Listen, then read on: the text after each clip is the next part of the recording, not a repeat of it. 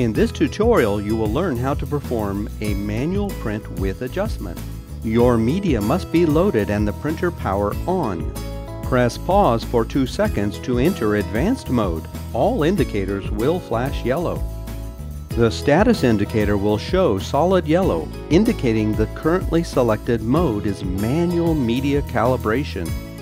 Press feed once so that the pause indicator is illuminated. The printer is now in manual width adjustment mode. Press pause once. The printer will print a 16mm box and pause momentarily. The printer will then print a slightly larger box and again pause. When you see the printer print a box that matches the width of your media, press feed to set the print width.